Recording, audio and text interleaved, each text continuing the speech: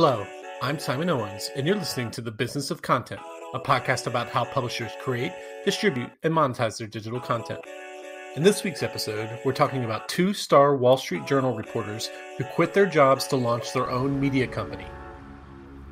During their combined 20 years at the Wall Street Journal, Bradley Hope and Tom Wright covered some of the most momentous stories to hit the financial world, but none were as consequential to their personal careers as their reporting on Jho Low, a Wharton grad who was caught stealing billions of dollars from investment funds.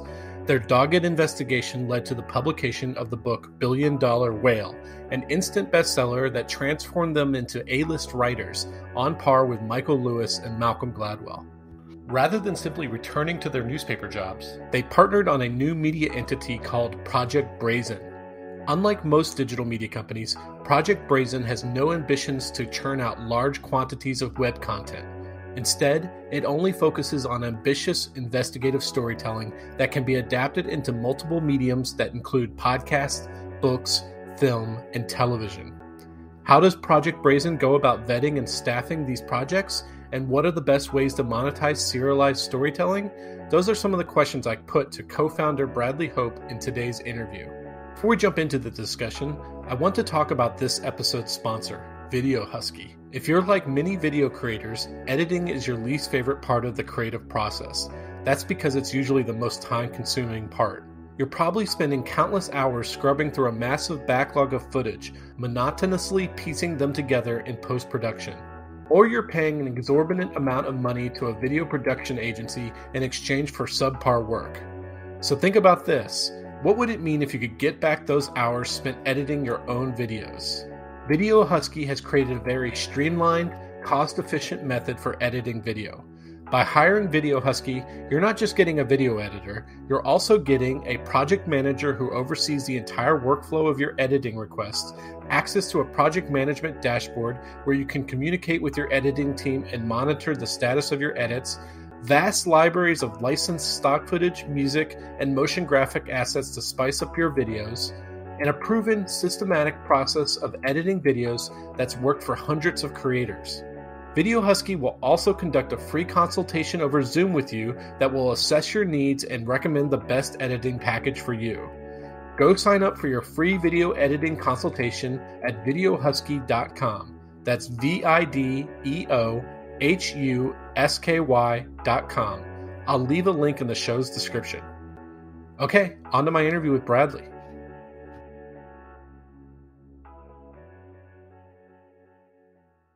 Hey, Bradley, thanks for joining us. Thank you. It's a pleasure. So you're one of those star journalists who were able to leverage their stardom to go off and launch their own media company. How did you get started off in journalism? I'm like one of the last completely old-fashioned journalists. I worked at my school newspaper at NYU, and I actually spent all my time at that school newspaper. I barely went to class. Then I did an internship that led to a daily police reporting job at the New York Sun. And then I went to the Middle East where I reported for a local English paper over there before ending up at the Wall Street Journal. So I basically spent my entire career doing very kind of traditional newspaper journalism jobs. Yeah, and that reminds me of, I don't know if you know R.W. Apple, who's now dead, but was one of the last, old school journalists. And I forget which Ivy League school he went to, but he had kind of like a similar trajectory where, basically he grew so obsessed with his college newspaper that I think he either failed out or came close to completely failing out of college because he was so obsessed with that. And so I'm kind of that generation slightly too, as I graduated college, right before the Great Recession. First job was at a print newspaper and kind of worked my way up from there. And I feel like probably that kind of trajectory is becoming more rare. Yeah, I think it is very rare now. I mean, a lot of, and also the problem is that a lot of the kind of journalism skills that you learn during that traditional route are really important. And if you do it from a kind of faster digital first place, I just feel like you might not capture all those same skills, Oh yeah. I mean, those, like, in terms of like my college education, it's almost useless compared to those first 2 years as a print journalist, where I've probably learned more in 2 years than I have in any kind of similar time span over, the rest of my career. Like it just really throws you into the thick of it, and you just have to learn very quickly how to do journalism. Yeah, totally. I mean, also just that feeling of, I remember at my first day at the New York Sun, the editor told me, okay, here's your chance. Write this story, get it to me in 3 hours. If it's any good, it's going to run on the front page. If it's not any good, you're probably not going to write for the paper anymore. You're just going to be sitting on your heels for the rest of your internship. Wow. So you eventually made your way to the Wall Street Journal. What was your official beat there? I started off with a very intense financial beat. I was luckily hired by somebody I had met at a previous newspaper, and he sort of convinced the Journal to hire me despite the fact that I had no real financial background. And of course, as typical in the Wall Street Journal, they threw me on the most kind of like arcane financial beat, which was the exchanges, market structure, and high-speed trading, which was, you may have heard of that book, Flash Boys by Michael Lewis, Yeah. that kind of stuff. Wow. And so, like, what was it just like feeling like you're almost drowning for the first year or so as you're trying to just learn these like complex mechanisms? Well, just like the New York Sun, I remember the first day I arrived on the way up in the elevator, they told me that in about an hour and a half, I'd have to interview the head of one of the exchanges, a person I'd never even heard of, and write a story. So that's very much the kind of traditional newspaper experience. I felt a little bit out of my element at first, but eventually I just, with all beats, the most important thing is to actually bring your own kind of perspective to it. It's not about, it's about, finding what you find interesting in it. And so eventually I started to find those kinds of stories. And then the big change for me, though, is in the midst of doing that, this 1MDB scandal broke out, and I read Tom Wright's initial coverage, and it had a lot to do with Abu Dhabi, which is a place I lived for 3 years. And it's kind of a rare person to meet who's lived in Abu Dhabi for 3 years.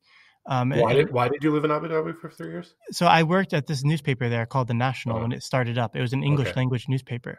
And so I just jumped into that story with Tom, and eventually the two of us became sort of the lead 1MDB reporters. And they took me off my beat, and I never covered it again. And so what is that scandal? So the 1MDB scandal is this sort of just awe-inspiring global corruption scandal where basically a plucky young Malaysian financier managed to convince the prime minister to create a new sovereign wealth fund, like a kind of government investment vehicle, and proceeded to borrow billions and billions of dollars at that sovereign wealth fund. And then he was stealing the money through this kind of quite complex series of frauds, and then going on a global spending spree that involved Leonardo DiCaprio. They funded the Wolf of Wall Street with the stolen money. They were having, crazy parties in Hollywood. They were buying real companies with the money as well. I mean, it was just a crazy story. And you worked on this with another reporter who later became your business partner, right? Yeah, that's Tom Wright. And so it sounds like from what you're saying is the Wall Street Journal was like, your current beat, that's no longer your beat. Your entire beat is this story. Yeah, that's basically what happened, because it started off with, okay, you can take a break from your beat for, a month. And then it just kept going to the point where I never looked back again. And then eventually before I left, I was doing kind of what I consider global enterprise. So it was projects that were investigative in nature, international and kind of cross country, and it involved multiple reporters or teams of reporters. And so I was doing a lot of that kind of thing. So that's what it kind of evolved into. Yeah. And it seems like there's I don't know if it's a current moment or if it's always been this way. There's this fascination with fraudsters. You think about Firefest, you think about Theranos and stuff like that. Did you find that there was a similar kind of public fascination with this story? Well, as 1MDB was sort of unfolding, I think the average reader couldn't quite follow it because it was really complicated, and it was hard to say everything that we knew because we needed to be able to say it without any doubt. And eventually, when our book came out, then people suddenly realized, whoa, this is actually the craziest story I've ever heard, and the details of the parties, which were just unbelievable. They just involved sometimes, one classic story where they decided they wanted to experience New Year's twice. So they flew everybody to Las Vegas. They got on a 747 that had been converted into a casino. They flew it to Australia, experienced New Year's and the countdown on like a series of yachts, in off of the harbor of Sydney. Then they got back on the 747, raced faster than the sun was setting, and landed in Las Vegas, where they went to a club, and then they experienced the countdown again. They just did lots of crazy stuff like that, and that's not even the most expensive one. And so how did it like morph? Was it just you had worked on a bunch of these stories and you guys decided to just pitch together and pitched it to a book publisher? Like, how did the book deal come about? Well, the important thing is it's actually the same thing with Theranos and 1MDB is the same.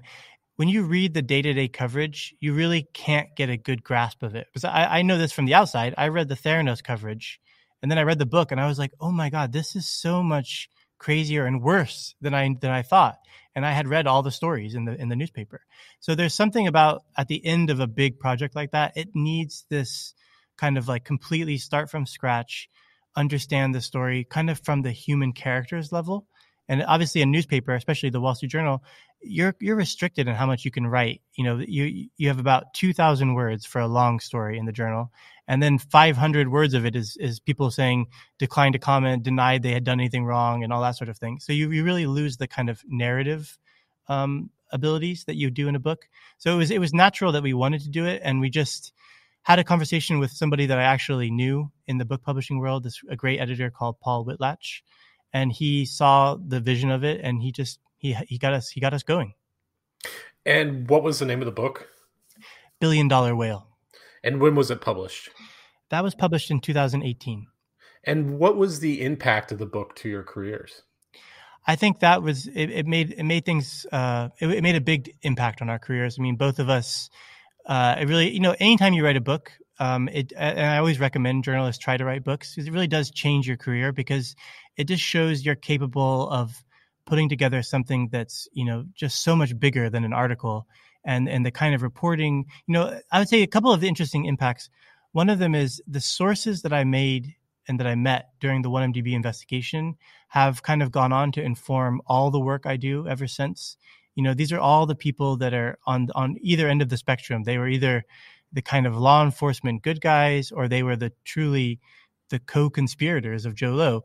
All of them have really led us onto some amazing stories, including Tom just put out a podcast last year called Fat Leonard. And that connection was made by somebody that came from the 1MDB world, to Leonard himself. So there's just so many different ways that a book can change your life, to be honest. Well, did it also kind of open, this is kind of segueing into what you guys launch next, did it also open your eyes in terms of like strong IP and how that like opens a lot of doors? Because I'm imagining, you became wanted on the speaker circuit. I'm assuming like Hollywood wanted to option it. Maybe somebody wanted to make a podcast about it. How did that affect your thinking about IP and what you could do from a more ambitious storytelling standpoint? I think that was definitely the first moment I ever even heard the phrase IP. I had never really even thought about it. So yeah, our book was optioned at the time, and it's now on its way to becoming a limited TV series. So that really introduced us to the world of Hollywood and how that process works, and the kind of value that Hollywood attaches to authentic, true stories like that. And also, the public speaking as well, because there's a business aspect to it. There was a lot of opportunities. Actually, mostly Tom did that though, because he left the journal not that long after the book came out, whereas I stayed for a couple more years. And so when did you guys start discussing about launching your own production/media company? Ever since Tom left the journal, we were always talking about ideas, and, we had so many iterations of what we could do. We thought we could work at a company, like we could actually work at a company that, and be part of that, set up something new within somebody else's company. And every time we took a step forward towards doing one of those things, we just got more confident about just doing it ourselves and figuring it out. And, I think we try to take a very journalistic approach to business, which is we don't take deals, we kind of investigate them. And the more you investigate them, the more you realize that there's a lot of smoke and mirrors, and that you could probably do it better yourself, and that's how we became so independent along the way. We kept saying no to deals, and we keep saying no to deals to this day. And so you launched something called Project Brazen. When did that officially launch? That was about a little bit less than a year ago. I think it was like March And Project Brazen was our code name for our 1MDB investigation, because there was a company in the constellation of offshore companies called Brazen Sky, which always sounded like a very poetic company to be used in a fraud. And so we called it Project Brazen. And so the company acts more like a production studio, right, than a traditional media company. Yeah, I mean, in some ways, I think of it as just a content origination company, like, so everything we're not like for hire. So someone couldn't come along and say, hey, I have an idea. Can you guys make this for us? That's not really what we're doing. That's not our model. Our model is we have a huge list of projects we want to do, and we figure out how can we make those in a sustainable way, that we can pay our bills and, pay for the cost of it and potentially profit, so that we can grow and do more projects in the future. And so the way that you're kind of approaching it is that you are both star writers and now podcasters and stuff like that. So you're creatives in your own, like you're doing your own projects that are where you guys are doing the most of the heavy lifting, but eventually, or you're probably already in the process of it. The idea is that you will use your fame and connections to pull in other talent to create their own storytelling projects, right? Well, I would put it a little bit differently. First of all, our first two projects are one podcast that was called Fat Leonard that came out last year. And that was Tom Wright who did that one, yeah, or who at least hosted it. yeah. Tom Wright Yeah. hosted that. He did all the interviews. He edited it, and he was really the key man for that. Then I'm working on a book that I hope will come out later this year. And so those were our first two projects. And we really think of ourselves as somewhat platform agnostic. Like we still like books, we still like audiobooks and other things and other kind of interesting ways to get stories out. But we don't think that our fame or whatever, if there is any fame that we have, we don't think that's going to draw anyone in to help or to come work with us. What we think is important is we have a kind of a vision, which is that there's no longer such a need for intermediaries out there. Journalists, you see it all the time now. Journalists, starting their own newsletters, things like that. I think that's not the most sustainable model. But what we want to create is a company that allows journalists to have a partnership. So they're not an employee necessarily, but we can help provide some cushion so they can still pay their bills and whatever. But they benefit proportionally to the success of their work. And I think that's such a powerful thing. Journalists aren't money obsessed people, so that's not the most important thing. I think the most important thing is to have a lot of creative freedom, to be able to kind of pursue things outside of a bureaucratic structure. They want to be attached to something that they start. They don't want to be like taken off of it or told to do something else. And they want to be able to experiment and kind of not have somebody who's a kind of an older person who's higher ranked overrule them or cut the budget or whatever it might be. And so we want to create that kind of really creative partnership with journalists. And we're even open to the idea of some journalists creating an entirely different, separate brand as part of our kind of group. It doesn't have to be a Project Brazen project. Like if somebody had something that was really compelling, a kind of worldview, we could support them to create that within our group. So I think that's kind of our approach, is that we don't want to be part of anybody else's media empire. We want to be a kind of like journalistic kind of collective in some ways. But at the same time, we're commercially minded. We're not trying to do it just as a kind of nonprofit. Yeah, and this is what I've called in my newsletter Creator Economy 2.0. It's like the first 1.0 is this really hard life of trying to launch a Substack or a podcast or a YouTube account on your own and just like build it block by block into a business, which involves a lot of runway and a lot of risk and everything like that. And I think there are a lot of these new companies like yours, like Workweek, like Defector Media, that are like, okay, let's pull our resources, maybe even get some funding so that we can provide, some kind of stable salary or upfront advance that will allow them to take away some of the risk, but they still have some of the creativity and the upside. Is that correct? Yeah, I agree with that. And I think, what you're going to see, what I hope to see and what I think is happening, and I think we're among the first to do this, is to find independent financing to make things. So if you go to a company that works in the audio space, they've already got this figured out. They're trying to buy from you at the cheapest rate they can something that they can turn and sell to somebody else for a lot of money, or in some cases they think that they can make advertising revenue, that's far and above what you could, what you think that they're going to make, right? I think what you're going to see, and you see this in the film and TV industry, like I just saw an article the other day about the Russo brothers they sold like a 40% stake of their company to a non-Hollywood kind of company. It was actually a gaming company. Mm-hmm. And you've seen the story with Reese Witherspoon selling to that enterprise.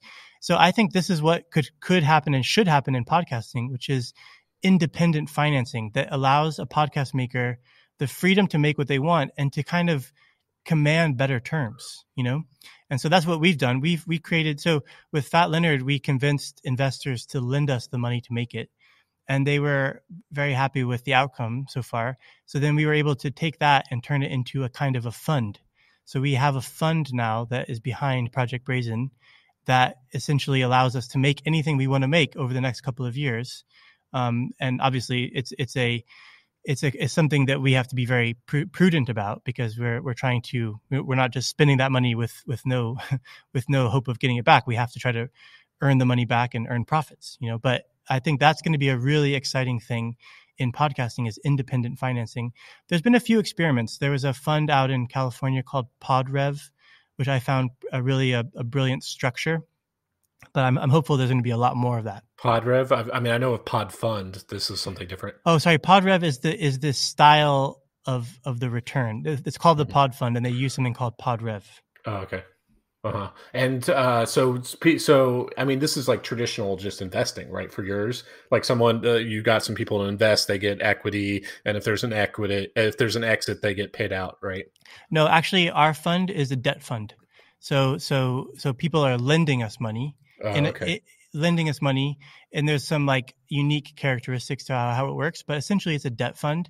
It's kind of like, this would be hard to get as debt from a bank, but private investors have a different risk appetite. And there's, and the truth about finances, and I'm not saying that I've taken any training in this, but I've only just used my journalistic skills to kind of think about it and try to be creative about it, is you can invent anything. There's no reason why it has to be done some certain way. And that's true as well. When you've got a podcast, it doesn't have to be sold to somebody, some big company. That's just a myth. And then, so the way that you work is you don't claim that you're handling every piece of the production. I'm guessing with your book that came out under Project Brazen that you actually did it through a traditional publisher. I think Fat Leonard was done in partnership with PRX. Like you were thinking strategically about partnerships so that you're not, handling everything, right? Yeah. And actually we're not even against selling a podcast to a bigger company, but we're not going to do it under duress. We're not going to do it because we need the money from them. We're going to do it because the deal makes sense. They have something that they're really excited about it. They want to make it work in this way, and we think it's good for us to do it that way. And so PRX is an amazing company which is very creator friendly. And so we distributed Fat Leonard with them, and we're hoping to work with them on our future podcasts. We also work with a really great physical production company called Audiation in New York that are helping us with the physical production of our podcasts. And so with Fat Leonard, tell me about that. Like in terms of what was the release like? How did you monetize it? What was your kind of approach on that front? So, it is difficult to start from zero. So we managed to make the podcast very quickly. We made it. We did the interviews. We produced it completely and had it out within about 6 months, actually, from when we started, which is a very fast turnaround. Again, it's actually possible to do that when you're fully in control, when you're not having to rely on somebody else to kind of step forward. And so Tom really just did all the work that he could possibly do, and we had our own financing, so we could just move as quickly as we needed to. The podcast kind of launched. It had a good start, but really it's picked up amazingly in the last 2 months now, and that's for a couple of reasons. One of them is, again, if you take the marketing into your own hands, it can be scary, it can be overwhelming. But first of all, you can hire great people. We hired a company that we work with called The Right Now in California to help us with publicity. But we also worked with Vice to do a short 10-minute documentary about the Fat Leonard case, where they kind of really prominently promoted the podcast. That had a huge impact. We also had a kind of unexpected publicity, which was that we were subpoenaed by a federal judge for our tapes in that interview because the defendants in that case believed that they should listen to the full interview so that they could potentially impeach Leonard as a witness. He's the key witness against them. And we actually had to hire our own First Amendment lawyers to fight that. And we actually lost because in the way the Constitution works is that somebody's right to a fair trial ultimately trumps journalistic protections. Mm-hmm. Ultimately, we're not too worried because the only thing that was sought in the subpoena was the tapes of interviewing Leonard. And we made which were on the record. Which were on the record and which were meant for public consumption. We didn't like the idea of being forced to do it. So instead, we actually dropped all of those interviews, which is more than 20 hours, into a public Dropbox. And said, anybody who wants to listen to this, if you're a scholar, if you're a journalist, whatever it might be, have a listen. And if you're a defense counsel, feel free, Yeah. And I've heard that it's hard to monetize some of these like limited series because you can't tell advertisers in advance what the audience is and stuff like that. How are you hedging against that? Like some you're seeing more networks now, rather than launching new feeds every time they have a prestige podcast, they're creating like singular feeds where they treat each limited series as a different season, different stuff like that. Yeah, we're definitely doing that. Like so Fat Leonard ran as the first podcast in Project Brazen Originals. We're going to have 2 other shows running in that feed later on this year. So we are thinking about things like that. So, we see it as there's 2 kinds of podcasts. There's advertising projects and there's IP projects. We want to make shows that are great to listen to as amazing journalism. So we're not we're not trying to craft the story to fit into one of those buckets, but they end up in one of those buckets. And sometimes there's a blend of the buckets. Sometimes there's both. So Fat Leonard is having a good advertising start, but ultimately we are trying to negotiate a deal to do it as a film or a television series. And another thing that we're trying to do differently is rather than just optioning things, which is very common. If you make a podcast, you immediately start getting inundated with these requests. Are the rights available? Are the rights available? If you just option something like that and don't think it through, you can easily not have something made. So we're really trying to understand the partners that we're coming to. We're willing to actually reinvest in the projects. So like that means pay for part of the screenwriter ourselves just to keep our involvement at a really high level and throughout the process, so that's kind of our model. Yeah. And a lot more companies are doing this. It used to be like Condé Nast, they would sell the rights to a article that would get turned into a movie, but now they have Condé Nast Entertainment, which is like, we want to be producers on the movie. And so you want to have like a very active role for all adaptations. Yeah, exactly. And even some of our projects, like we could sell the rights to make a documentary to someone, but if we think there's such a great documentary to be made, why don't we make it? So that's where our platform agnostic nature comes into it. We think we can find the teams, find the people, the partners to work with and do it ourselves. And do you think, and this has been a criticism against the magazine industry, I think the Baffler or somebody published about this, does that mean, so talk to me about like picking new projects, like when you're like hearing a pitch for a narrative podcast or a book or something like that, or a documentary, is something at the back of your mind is like, what kind of other IP can be drawn from this? Can this be a TV show? Can this be a movie? You know what? I would say it's dangerous to start with that as your discussion point. I think the first thing that I think about is how excited do I feel about this story? If the story is so compelling and exciting, things could start to fall in place just because of that. Like maybe you don't have a pathway to make it into a film or something right away, but is this a really exciting thing? Does it feel like it hasn't been done? Is the person who's going to make it, are they a really unique voice? Like, what kind of other work have they done? Those are the kinds of things I think about first. And then I start to plan more around the business side later, I think that's a really good way to kind of winnow things down. Mm-hmm. And so like, talk to me about picking new projects. What are you guys working on that's not, by you and Tom? Well, we're not ready to announce any of those projects yet, but essentially we have our originals feed. That's for like really sort of high quality journalism, that is investigative and kind of globe trotting. So we've got two projects in that space that they're actually our own projects. They're not from other people. Then we're trying to create some other franchises that are around some of the themes that we like. Like, so one of those is kind of in the intelligence world. And we want to do sort of spy stories and stories from that world that are kind of totally unexpected. Not like another Cold War story that's retold through, actors or whatever, but really brings something fresh and unique and strange and interesting angles to those stories. We're interested in stories that have this kind of international feel. I'm based in London. Tom's in Singapore. I'm a longtime Middle East foreign correspondent. He's a longtime Asia correspondent. Now I live in England. Anyways, we have a very international perspective. And we also believe that some of the most exciting growth are audiences that may consume things in English, but also they want to have that kind of international feel. Like there's, if you come along with a true crime story from like New Orleans, I think that's a crowded space, But if you came along with a true crime story from Germany, I think that would be pretty exciting, because we haven't heard stories like that. There's a huge dearth of international content that's of a high quality. And so that's where we're really focusing a lot of our efforts.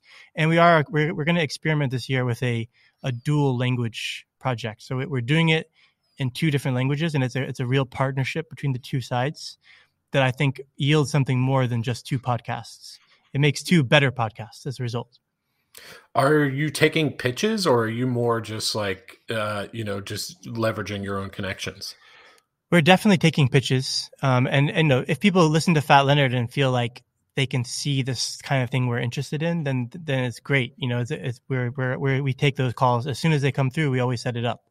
We're also kind of being active. We listen to shows, we talk to the creators of shows that we think are sometimes underappreciated, or their show got lost in the shuffle because of the way that the company they worked for put it out. That happens a lot, I think, with shows. So, and I think a lot of podcast creators are really refreshed to hear this idea that they are the talent, and that they're not just like another person in the machinery of it, and that we want to treat them as a partner, as a real creator, What kind of operational infrastructure are you building up? Like, do you have a full-time podcast producer, a full-time ad salesperson, a partnerships person?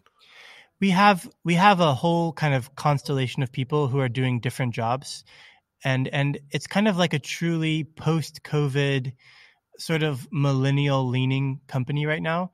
Whereas a lot of people, I find that, everyone's quitting their jobs and stuff. Have you read in the news? And when people quit their jobs, they don't want to jump into another full-time job. They want to do, so we have people doing like 3 days with us and 2 days with somebody else, or the other way around, 2 days with us and 3 days somewhere else. And we're finding it really works well, because it creates a kind of lean mentality. Everyone's kind of refreshed because they come from one job to another, and it's like something different than what they're used to. And then we have all these other partnerships. Obviously, PRX is doing ads for Fat Leonard, and potentially they'll do that for some of our future podcasts. So we're trying to be focused on the IP, the content, and that's the kind of key. And then everything else, we've got all the relationships in place. Whether it's accounting and payroll and all that stuff, it's all set up to make it easy for people. Given that you are, some of the key creative talent, both from lending your voice to other projects, plus, working on your own, how much do you see yourself like eventually hiring a CEO or somebody who's like 100% business focused, so you could focus more on the content?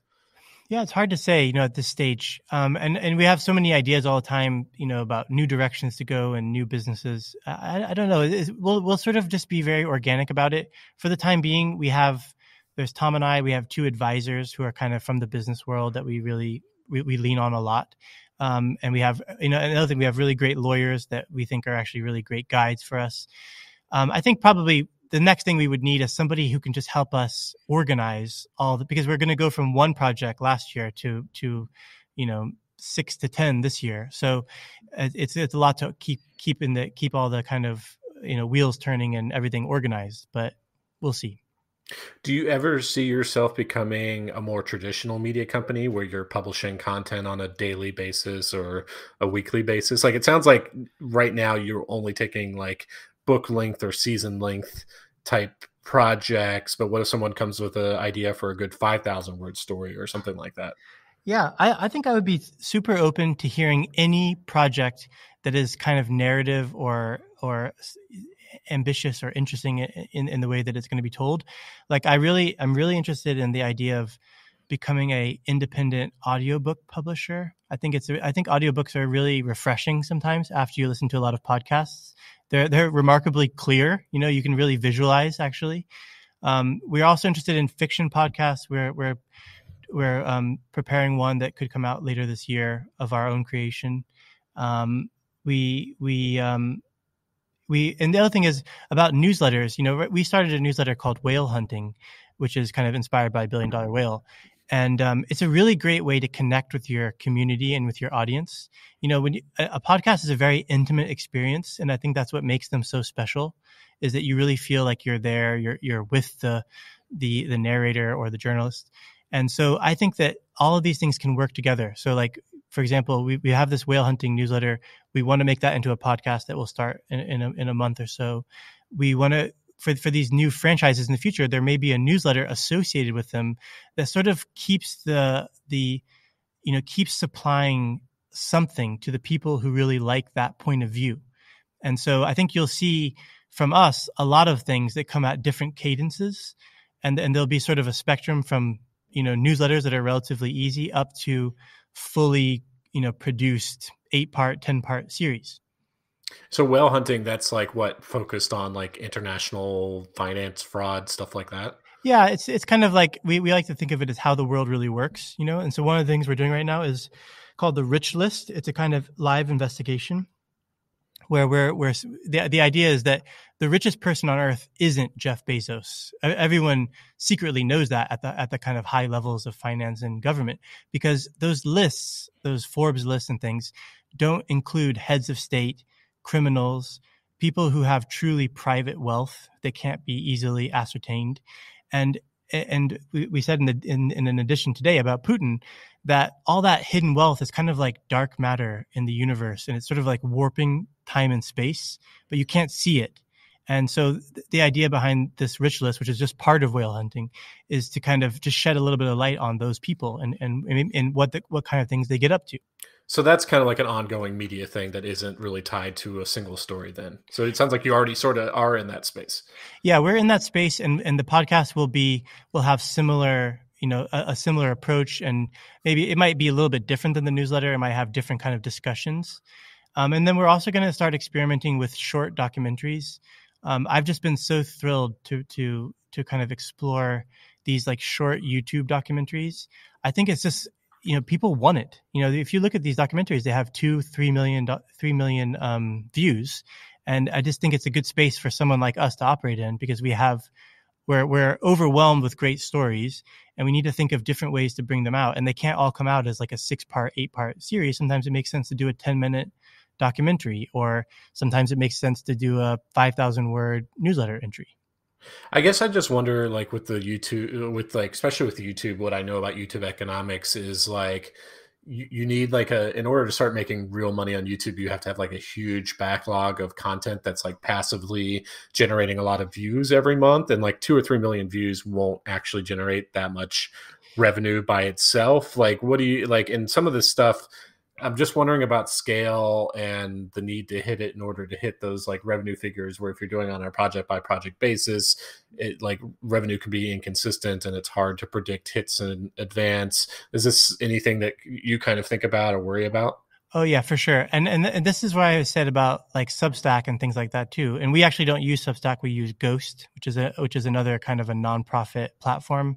That's just as an aside. One of our philosophies is that if we're going to use technology to put things out, we'd rather use nonprofits like PRX, Ghost, because we don't want to become sort of gobbled up by another media empire. Like what's the Substack media empire look like in 5 years from now? And how do we fit into that? You know, anyways, but putting that aside, the key is not to think about any of these things as a single project. So like if you have let's say that you have a podcast franchise that has 2 or 3 shows a year, plus maybe some other like super short, limited topical discussions. You have a newsletter associated with it. Maybe you do 1 or 2 short documentaries a year. It's all the same grouping of things. And you can actually even look at them as marketing related too. So you're just trying to make sure that people know what this is about, what this worldview is, and you want them to subscribe and just be connected to it. And that connection with the audience, the interaction with the audience is the crucial component, and that will start to yield a return that actually makes sense. But if you do any one of those things, if you just started YouTube documentaries, or you just did a podcast, or you just did a newsletter, it won't add up to enough to make it work. That's my opinion. So you think that you'll be producing at enough quick enough pace across different platforms that you can get some network effects and cross promotion and different stuff like that? Yeah, like let's say that we have this really exciting podcast we're working on that's going to come out, I told you, in 2 languages. Like, it would make sense for us to make a short documentary about that, because what if first of all, when you listen to a podcast, you can't visualize the people very well. So it's actually nice to start a podcast with getting a couple of images in your face, like of faces of what people look like in some of the settings. So we thought we could do a short documentary is almost like a longer version of a trailer that builds interest in the podcast. It all kind of adds up together in a way that makes sense. And you may even derive revenue from the documentary itself, but you can't make it thinking that's going to work by itself. Mm-hmm. Makes sense. Okay, Bradley. Well, those were all the questions I had for you. Where can people find you online? You can find us at projectbrazen.com. I'm on Twitter, Bradley Hope, and check out our newsletter, Whale Hunting, and there'll be a lot more to come. Okay, this is a lot of fun. Thanks for joining me. Thank you. Okay, thanks for joining us. I'm actually on the lookout for new guests for this podcast. So if you do interesting stuff in digital content, whether you're a full-time YouTuber, a media executive, or run a cool niche newsletter, definitely reach out. My email address is simonowens@gmail.com. Okay, see you next week.